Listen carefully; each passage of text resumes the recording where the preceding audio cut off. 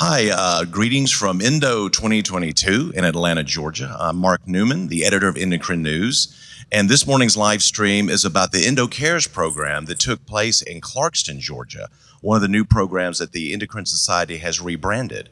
And here to talk with me about that program is Melanie Haynes and Priya Balanki, sorry. And okay. I've heard nothing but outstanding rave reviews about the event in Clarkston yesterday. So can you tell us a little bit about how it went and what you saw from that and the need for it? Sure, and thank you to the Endocrine Society for this opportunity as well. So we had our event in Clarkston, Georgia, which is where most of our new immigrant families and refugee families are being settled, or settling rather. So it was really nice to see a community that we don't typically see in Atlanta in our clinic. There were over 200 people there from various parts of the world who actually who came together, and there were translators, and it was really attended by even community leaders. The mayor of Clarkston was there, actually, and so really highlighted how important diabetes care and care for hypertension, screening for hypertension was for us anyway. Right, yeah. Right. So did it live up to the expectations that you thought it would? Did it exceed the expectations?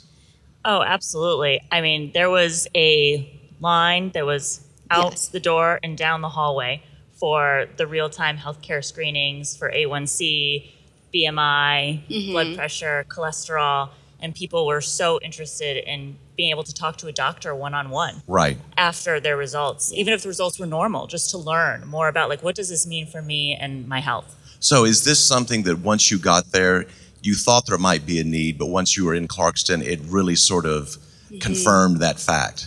Oh, yeah. We've diagnosed, I think, several people with diabetes, new diagnoses of hypertension. We actually sent 2 people to the emergency room, just underscoring need for these screenings. We actually called an Uber. Wow. So what would have happened had they not gone to the emergency room? Not sure. I talked to one of the community leaders, and she actually said this was a person they were talking about in their WhatsApp group. A member mentioned that there's a person that they know who doesn't feel well. Right. And they actually told them to come to this fair and to this health fair. And that person was diagnosed with a hypertensive crisis, and we sent her to the ER. Wow, that's amazing. That's amazing. So what sort of inspired you both to get involved with this program? Yeah, so I am on the patient engagement committee of the Endocrine Society, and part of our renewed charge is to improve diversity, equity, and inclusion initiatives with the Endocrine Society, and that is part of our renewed efforts. So I was interested in participating as the patient engagement committee ambassador to EndoCares to do my small part to help improve access and reduce disparities in underserved communities. And it was just such a gratifying experience. I spoke with a woman who's a member of a community organization that works to improve health and well-being through martial arts. And she was explaining that she's really worried about nutrition in the community and was so thankful that not only do we bring educational materials about nutrition, but we brought a nutritionist to do a talk on healthy eating, and then did a real live demonstration of healthy cooking on the stage. So she was very thankful. So this seems like it's really benefiting these underserved communities in a way that it's ballooning. We had no idea how much they would need these sort of things. And now, how many people showed up yesterday? Approximately 200. Is that more than you thought? I think we were... In numbers, we were anticipating that, but in reality, we thought it would be less. So yeah, we were really excited about the turnout. It was way more than we expected, that we anticipated. Right, and that's always good news. But you spoke a little bit about the immigrant community in this area. What sort of methods did you have to communicate? So we really, the Endocrine Society was really great about translating into, I think it's 5 different languages now. Not just, we have a lot of material on Spanish, but it's the newer the languages of the people that are coming in more recently, like Dari and Pashto from refugees from Afghanistan, for example, Burmese immigrants, Burmese refugees, so Karen and different Burmese dialects as well. So we actually translated those big billboards, put them out in the community by highways, by roads, and also word of mouth. Really. Right. And my next question was going to be, what was your favorite part of the program? But if you save lives, that's got to be right up there. Yes. Yeah, I really enjoyed just talking with people in the community, community organizations, our own colleagues. We had a shuttle going out to Clarkston from the Endocrine Society, so it was great to see Endocrine Society members there volunteering and donating their time on the first big day of Endocrine Society. They decided to come and lend a hand in community outreach instead. So it was really great to see. And so this is not the first event, right? We had one in Seattle recently. Yes, there was one in Seattle. This is our flagship event. The flagship EndoCares will be at Endocrine Society every year. But we have events upcoming in Phoenix and Baltimore as well. So if anyone is interested in becoming a host city or donating their time for a talk, or please feel free to reach out to the Patient Engagement Committee, because we would love to get more cities involved.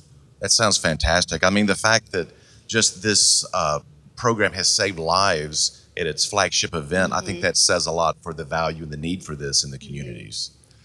Yeah, I also think, I work at a safety net hospital in Atlanta, and we see mainly the underserved and underinsured patients. That's a majority of our population. But even to me, I think this event highlighted the barriers that people have, that new immigrants and refugees, and even, just our community has, to even access to get into our door. Absolutely. And I think it also highlights a role for us physicians to think beyond our clinic. Right. And, because most of care happens before they come to our office and after they come to our office and in their communities. So, and I run the section at Grady Memorial Hospital, the endocrinology section, and I think it really opened my eyes as to planning new programs. Right. And how to go about doing that, and thinking more long-term. On how we can better get access to diabetes care, hypertension. Well, it's all about the access and the education for patients, right. especially in these underserved populations. And it really shows, it indicates how important these health disparities are in these various communities.